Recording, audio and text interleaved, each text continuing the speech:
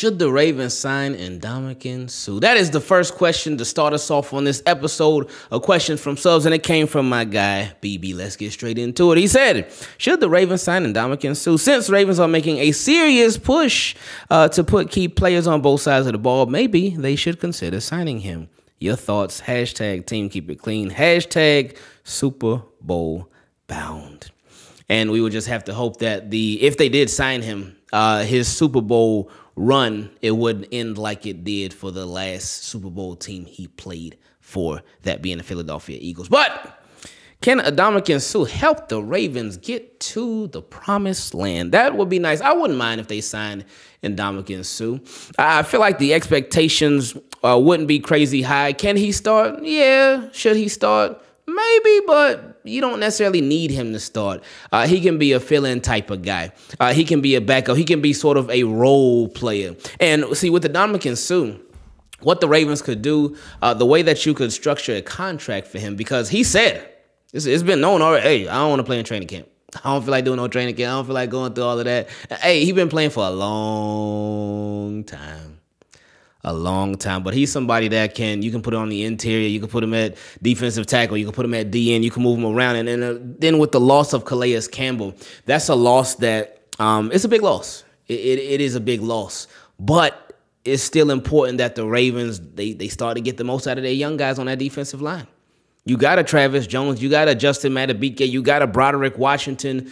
Those guys are going to have to step it up on another level. So if you add an Ndamukong Suh to that, hey, ain't nothing wrong with that. The more the merrier. And then, again, what we've been talking about all offseason, the quality of the depth would improve that much more. Is he still the Ndamukong Suh of old? No. We shouldn't even expect him to be. But if you look like last year, he only got 1 sack, but last year he was just a role player for the Philadelphia Eagles. If we look in prior years to that, when he was with Tampa, in 2021, he got 6 sacks. In 2020, he got 6 sacks. But then in 2019, he just got 2.5. So I guess it takes him some time to get acclimated. Maybe that's what it is. But anyway, I wouldn't expect him to get like 9, 10 sacks, anything like that. I think a respectable number. And it's not just about sacks. It's about pressure. It's about run stopping. It's about a lot of stuff. But I think as far as sacks, helping with that the pressure, the interior pressure, I think a solid number would be like 3 or 4. Especially if he's a role player, and especially if he's on the team at the beginning of the season. But see, then, something else you got to think about, he said he don't want to be in training camp. He don't feel like going through the whole offseason and all that. He's a veteran. So then it's like, all right, how acclimated will he be with the playbook? See, so there's that. There's something to think about. So should they sign Ndamukong Suh? They could, and it wouldn't be bad. Will they? You never know. You never know. Because apparently there are some teams that are interested in him. We'll see how interested those teams are. Will one of them be the Baltimore Ravens again, especially with the departure of Calais Campbell? Possibly. Maybe. They could be. There's some other options out there as well, as far as defensive linemen. But regardless of who they sign, if they bring in somebody or they don't, it's so important for the young guys to get it this year. It is super, super, super important.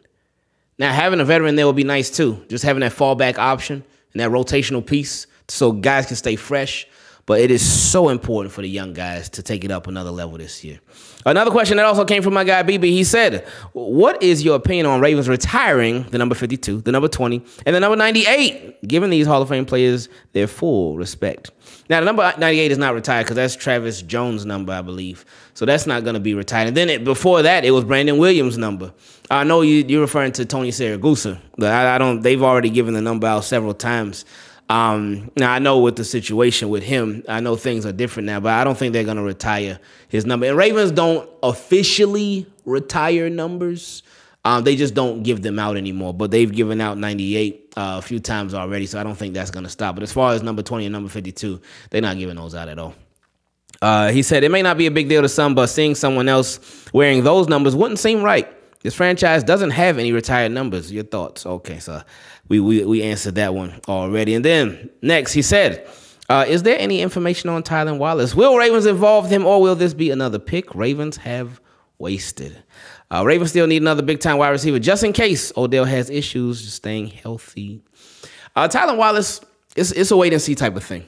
He was a fourth round pick a couple years ago. Last year he dealt with injuries and just never really got in the mix at wide receiver. This year I really wouldn't expect him to really get in the mix at wide receiver. You have Odell Beckham Jr., you have Rashad Bateman, you have Zay Flowers, you have Devin Duvernay. And those are your top 5 wide receivers. So you got, top 4. You have those guys alone. So yeah, Bateman, Beckham, Aguilar, Flowers, Duvernay. There we go. So you can't expect him to like, oh man, Tyler Wilder's gonna get so involved. No, you already got those guys ahead of him. And then even before you get into even the fourth, maybe even the 4th or 5th wide receiver, you got Mark Andrews, your first tight end.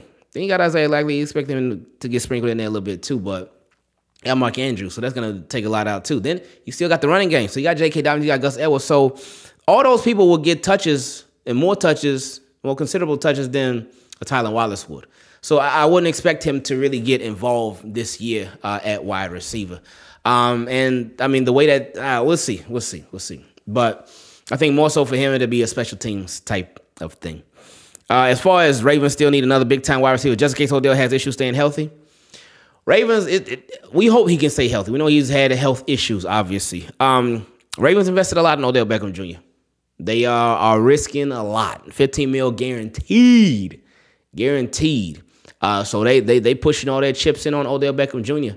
And Rashad Bateman too. They drafted Zay Flowers as well. So we're gonna see. But they do have depth. But you hope that the depth can be just depth. You hope that the depth doesn't have to move up the totem pole as far as the lineup. But yeah, Ravens making a big risk here. But I'm glad they drafted Zay Flowers too, because I felt like with Odell Beckham Jr. was cool, but it shouldn't and couldn't be enough. So they signed Nelson Aguilar, signed Odell Beckham Jr., drafted Zay Flowers, Bateman coming back, still got Duvernay, didn't trade him away. So yeah, we're gonna see as far as their wide receivers. And he said also, will Ravens re-sign Juice Man, or are there any other reliable corners that could fill the position in his possible absence? Well, we'll see. Rock Ya-Sin is the guy who they got. And after that, a lot of question marks at the cornerback position. Whole lot of question marks. More question marks than answers right now at the cornerback position. So we'll see what happens there. But he also said if Ravens do, in fact, move on from Marcus Peters, do they already have someone on their roster that can make a day one impact, or are they making a move in free agency? Well, they had this last one he sent before they signed Rock Ya-Sin. But he also asked, should Ravens trade PQ to help solidify their secondary? Your thoughts? You could trade PQ for a corner, but at this point, no. I think actually keeping Patrick Queen helps solidify the secondary because he is an excellent blitzer, so he can get pressure on them quarterbacks, whether it's sacks, pressure, disrupt their timing on their passes, and then that helps the secondary, makes it easier for interceptions. And you know just what I mean. You too, team, keep it clean. You see my boy, he like gotta made it. Boy, that's my homie, ain't that right engraving? Team, keep it clean. It feels really good to be back doing questions from subs. What that is a series where you can ask any question you want to and we answer in a video like this. If you want to be part of it for the Team Keep It Clean patrons, shout out to the Team Keep It Clean patrons. You can send your questions directly on Patreon. If you want to become a Team Keep It Clean patron, you can go to patreon.com/Ingravenvids. That's it. Simple as that. Shout out to the newest Team Keep It Clean patron, Shatara. Shout out to PLZRD.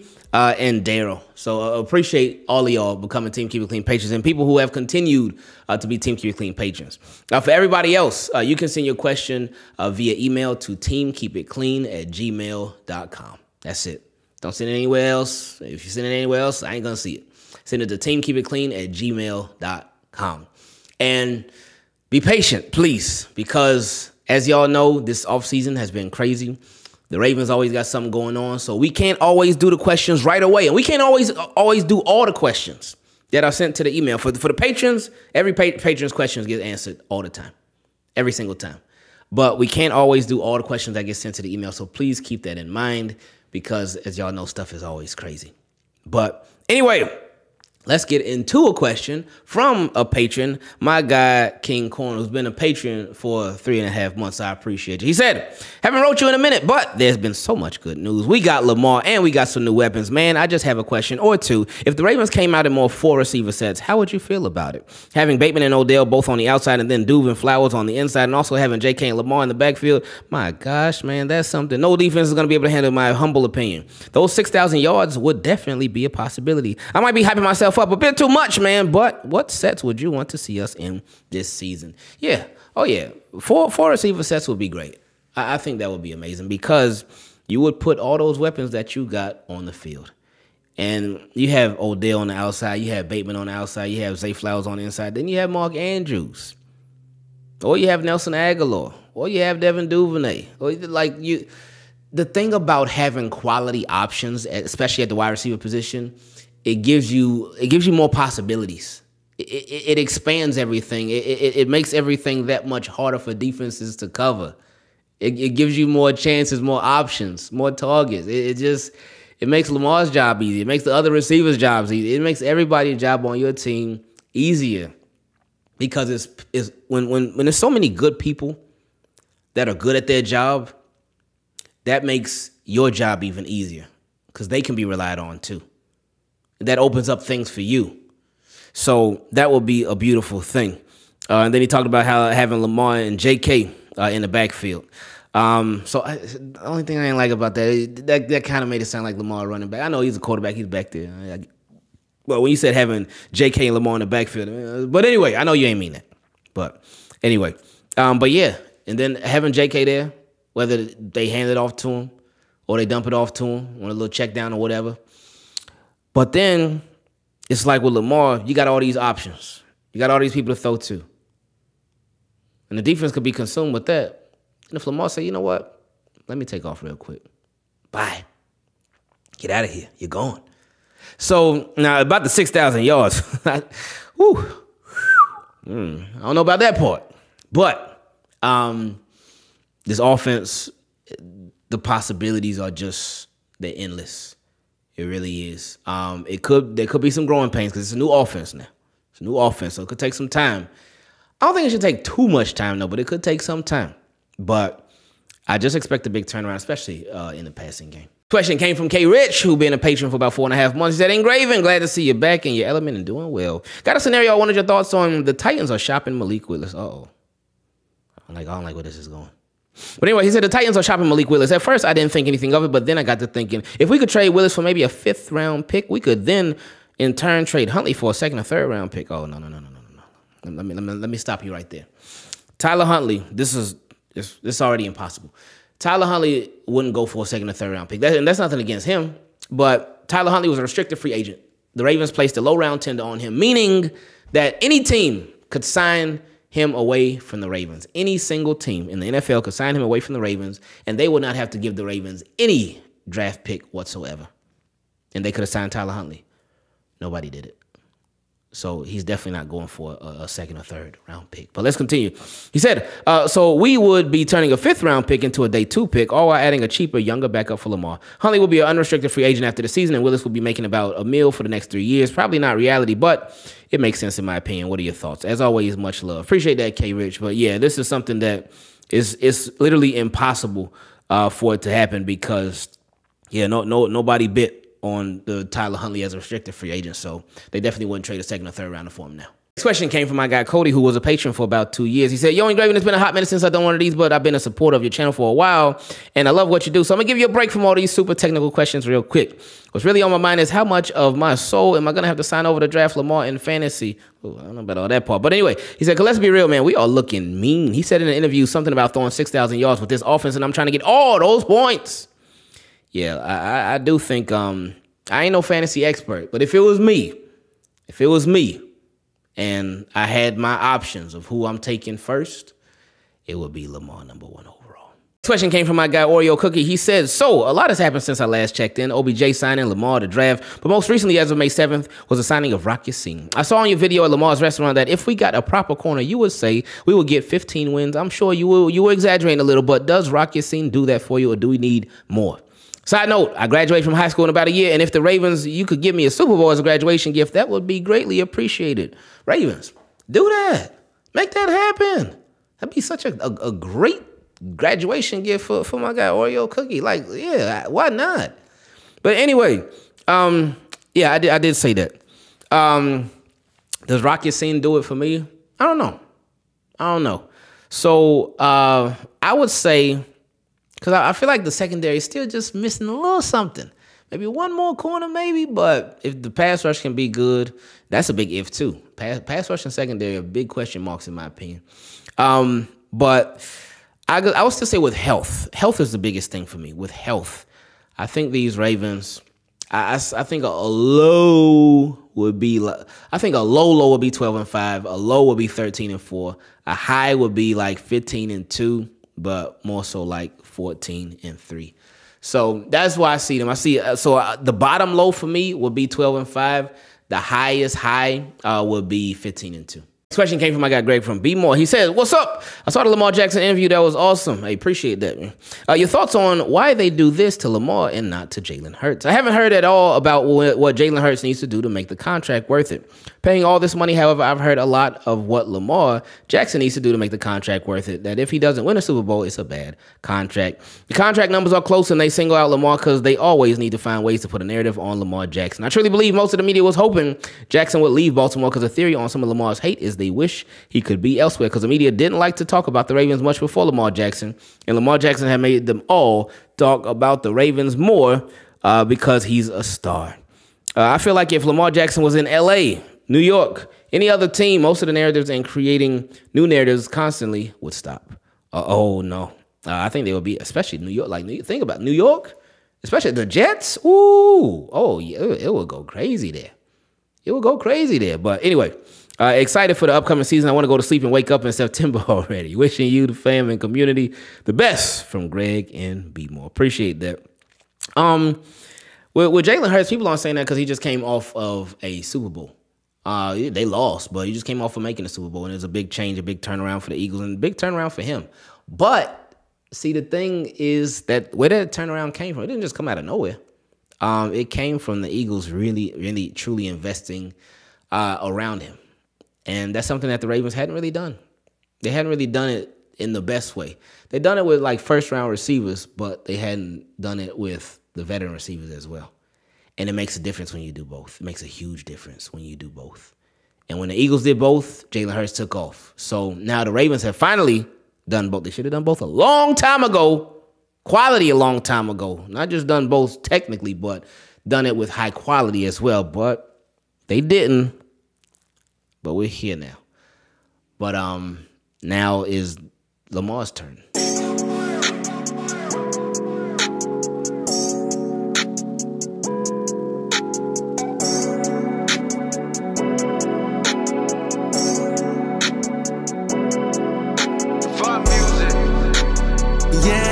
Feels like a dream, and you know just what I mean. You see my boy, he like gotta made it. Boy, he's a fan, and he like the Ravens, and you know just what I mean. You two team, keep it clean. You see my boy, he like gotta made it. Boy, that's my homie, ain't that right engraving?